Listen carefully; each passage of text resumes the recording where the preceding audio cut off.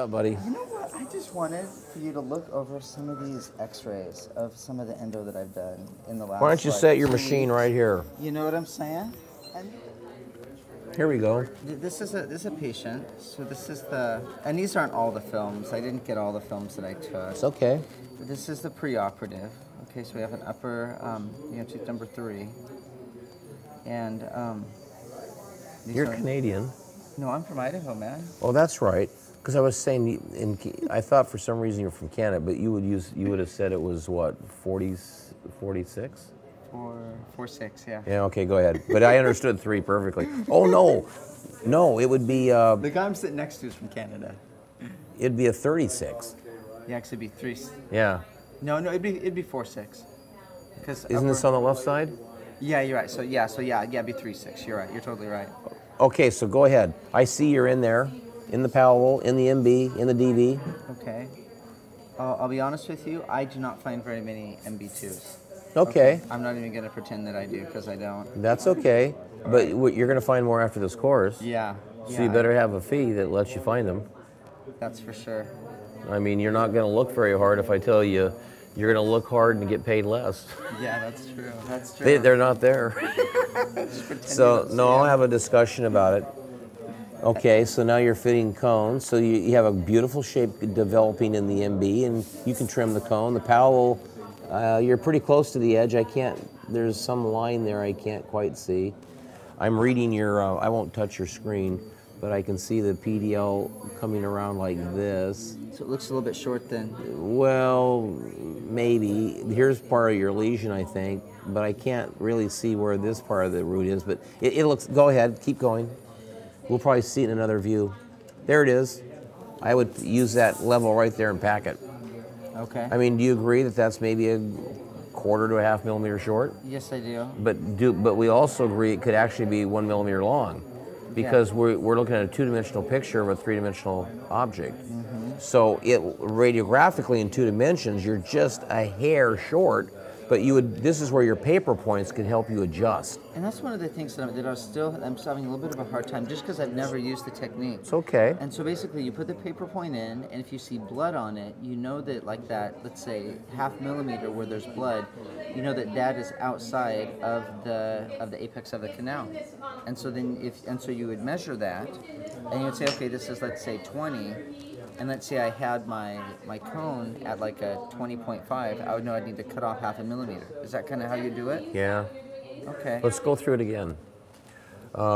Because it was a sincere question, and I answered it over there, but let's go through it one more time, one-on-one, because maybe you'll ask me a different question than you didn't ask over there, or maybe you'll hear it different, or maybe I'll understand it different, and then we'll get more on the same page. Shape your canal as usual. Okay. When you're done shaping the canal, use some kind of a suction device and pull out all your irrigant out of the canal. All right. Now grab a paper point, grab it at the length that you think you're at. So let's just say for fun it's 22. Okay. It's 22. Right. You think it's 22, grab 22, put it in, it comes out, last third of it's moist. Okay. Grab another one, come in, last 2 millimeters is moist. Grab another one, and now it's pretty much drying to 22. Okay. Now set the paper point at 22.5. Okay. Go in, and you notice, oh, it just spots a little bit. Okay. 22 was golden. Okay. What if you go in at 22 and the very end of it was red, 1 millimeter of that was red? Well, I'd go, what if I provoked a little bleeding out here and there's bleeding coming out? Let me try another one at 22. Okay. And it goes in and it comes out red. I believe if it's red at 21, I believe my cone is 1 millimeter through. Okay. It's 1 millimeter long. Okay. So I will trim it back, even though radiographically it might appear short. But I know in 3 dimensions, we're right on the money. Okay, I got it. So that part of the paper point that is consistently clean, white, and dry is inside the canal. And that part that's wet could be red when I say wet, or it could just be clear, but when you push it against your glove fingernail, it kind of accordions. And if it accordions, then that is the part that is beyond the foramen. Okay. So you can be very comfortable that you have just dialed in final working length. And this is more accurate than any of the working length determinations that you tried prior, which could be film-based, or it might have even been what? Apex locator? Apex locator? Yeah, I would even believe this more than that. Really? Yeah. Okay. The only problem is it happens at the end. Yeah. I mean, it would have been great if we could have done paper point drawing when we were sliding a 10 file length, but we don't have enough shape to put a paper point in to actually discover this method. So this is a good method, but it's only good after you've shaped the canal. But by then, if you were off on your root determination, the whole preparation could be a little bit flawed. Okay. I mean, you know, if we were working too short, we could have a ledge or a block canal. If we were working well beyond because we were off a little bit, we could have been ripping a little bit the foramen, or maybe a lot. So unfortunately, we can't use this method until we have enough shape to get a paper point in. It's kind of the very end that you determine that. But it's a great way to dial in your final working length. Okay. So when we pack, you know, my mentor used to say to me, Cliff, are you treating the x-ray or are you treating the patient? So sometimes we try to get beautiful x-rays, but remember there's a person attached to that tooth, and it makes a difference. So it might look short, but the paper point, if it tells you that, you know, it's drying right back to here, then trim your cone back, because that's the portal. No, I can. Okay, I got that. Thank you so much. That's very clear to me now. I see how you're doing that. Thank you so much. And then you'll start trying it, and you know, don't get too overexcited or depressed based on your first 5 or 6 or 7 canals. But as you start to do that, you're going to start going, I get this. Yeah. I totally know when something, like, I'll exaggerate. You see somebody and they're kind of swollen, and you open their tooth and a lot of drainage, and you're working along, you know, and maybe you're drying the canal and like half the paper point's wet. Well, you're still getting productive periapical drainage back up into the canal. Yeah. So we're not cutting the cone back to mid-root. Okay. Yeah. No, I'm joking. No, but I can see where you're coming from. Okay, keep going. Show me. So we go through here, and this is my down pack. Yeah. Alrighty. And I'm disappointed in it because it looks like there's some sort of I didn't get a shoulder puff for one on this one right here, but there seems to be some sort of it's not. Like, you got a little bulge. It bulged right there. But have you ever thought that's bulging at you or away from you in the primary beam?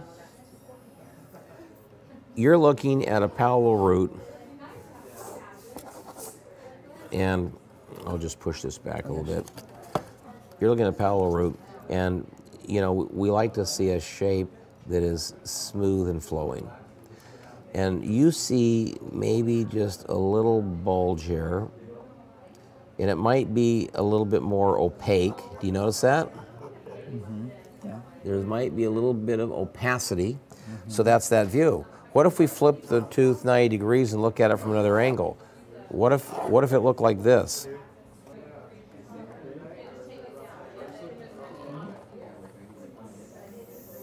Well, maybe you just filled in this a little resorb defect. Okay, all right. Okay. Because, you know, if you go back to the beginning, this thing could have looked like this. You know, and then you get your shape going, and I would not want you to come clear out to here to say you included it, because that might be a reduction of wall thickness, and then you're weakening the tooth materially. So remember, we're looking at these two-dimensional objects, but if you're using warm gutta perch, and you showed me your down pack, there's no way that you are not just moving material into space. Yeah. So I think I'm celebrating that. And it looks a little whiter to me. So what you could have done is, this is kind of a distal angle, because the DB's moving anterior, MB's freed up, moving anterior. You could have had your assistant come back and come really mesial, throwing the MB root across the palatal, and that might even be more interesting. Okay. So I'm always getting 2 views of my post-op, because some views are just ho-hum, and then you move the cone, you're going, holy shit. No, I mean, the classic tooth is this one. So you got 2 systems, right? And you're thinking, when you take a certain view, that it looks like that. But if you really swing your cone around, sometimes you'll find that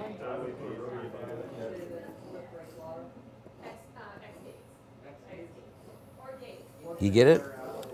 Oh my God, there's an anastomosing. Didn't even see that.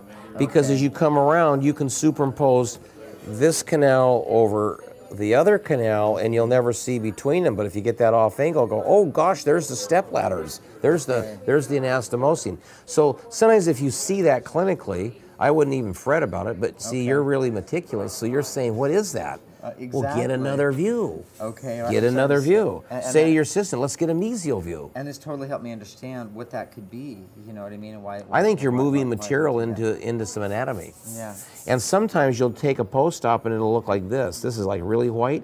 Well, that's a lateral canal coming at me or away from me in the primary beam. Okay, all right, I can see that. Okay. But you'll say, God, it's all. Look at how dense, a little white spot right in there.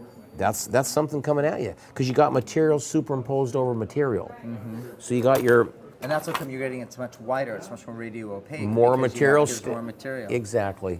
You get more opacity.